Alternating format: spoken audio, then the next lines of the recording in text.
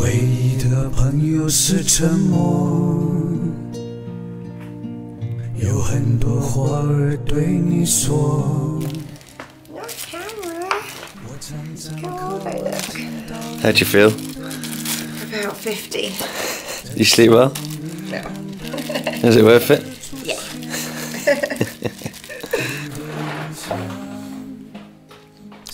Beautiful again. We packed up camp and started the trek back down from the wall.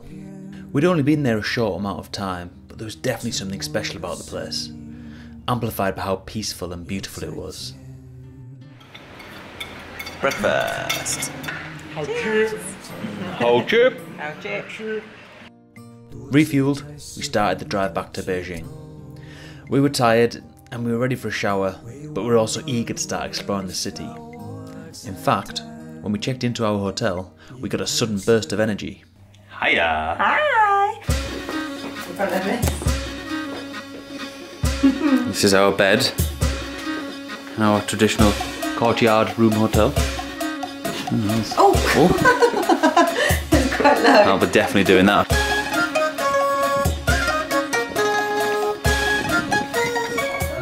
For lunch, we had some hot water with flowers floating in it and some deep fried fish. It wasn't quite what we thought we'd ordered, but you know, it did the job. Good.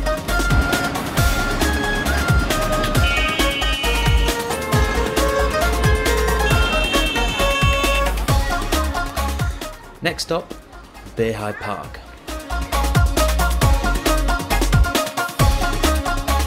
A 1,000 years old, it is one of the oldest imperial gardens in China. And if there's one thing the Chinese know how to do well, it's use a park, as we were to find out over the course of our trip.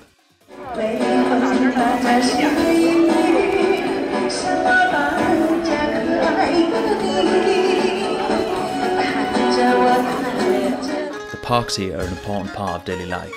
They actually became one of the highlights of our trip, as you'll see.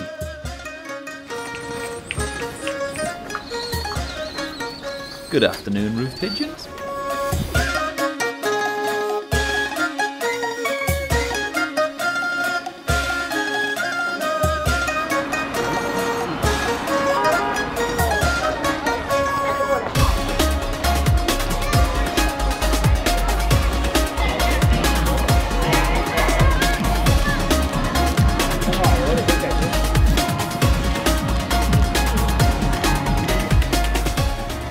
After a quick pit stop back at the hotel, we headed out on a mission to find some dumplings.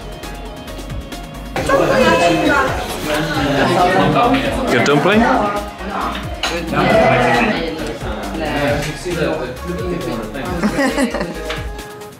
It was already getting quite late and the bars were starting to shut, but we managed to find a few that still had some life in them before we headed back.